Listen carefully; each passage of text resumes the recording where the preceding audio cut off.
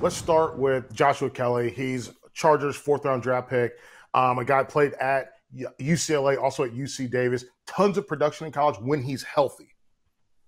Yeah, I think the injury history is a little bit of a concern on Kelly, which is probably why he was still available so late. But this is a guy that's built up some college production and certainly is intriguing. As you mentioned, he transferred from UC Davis, so it tells you it's not a guy that's afraid of competition and he wants to compete. And you can see that when you watch some of his film. Yeah, let's watch the film.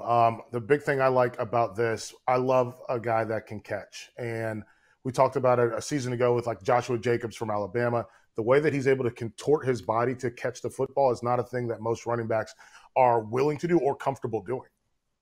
And fairly or unfairly, Melvin Gordon, who was with the Chargers, were sort of tagged with that inability to catch the rock. And I think that's what this kid's going to be able to give you as a little bit of an upgrade. I mean, here we see it. He gets slipped out. You get the motion inside to run low interference, and the tight end creates a natural rub. Now all of a sudden he's wide open. He can take it to the crib. This is going to be the element of which they try to exploit is his ability to catch the balls that are off target. He's a natural catcher. And then once he gets it, the ability to put the foot in the ground and get north will be an asset for the Chargers.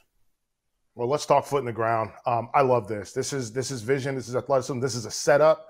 This is one recognizing that the play goes left. It's a front side play. He doesn't like what he sees there. What do I look on the backside? Okay, they've got a free runner. I have to take care of that free runner if I'm the running back. And what do? Give you a leg, take it away. Now I'm going. Now I'm running. Getting us right in scoring position.